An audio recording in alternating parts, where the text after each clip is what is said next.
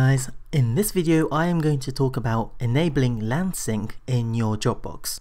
So for example, if you're living at home or somewhere in the office or something, and you have multiple computers and you have one Dropbox account, and say for example you're working on this computer and you created, I don't know, like a document, or you put in a video you want to copy onto another computer that also has your Dropbox link to it.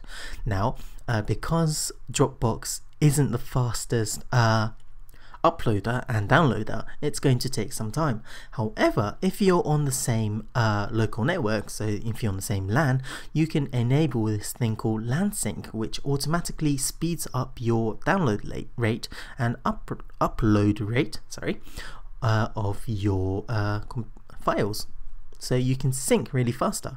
Now if I go to my Dropbox icon and go to the settings, which looks like a, what do you call this, not a wheel but this jiggly wheel, cogs I think, in your top bottom right or top right depending on which OS you are using, and you go to preferences.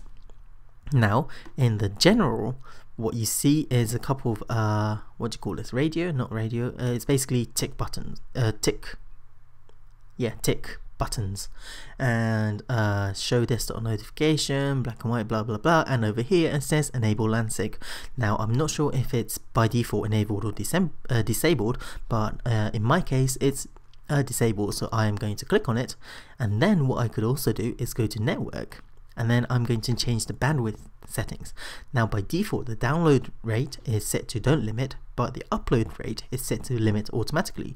Now if I want to increase the speed of my upload, I just click on don't limit, and it's actually going to speed up my upload rate depending on how good your internet is. So I can't really show you like this syncing thing as of now. So I guess that's it. So that was a quick video on how to speed up your file syncing process if you're on the same LAN network by enabling LANsync.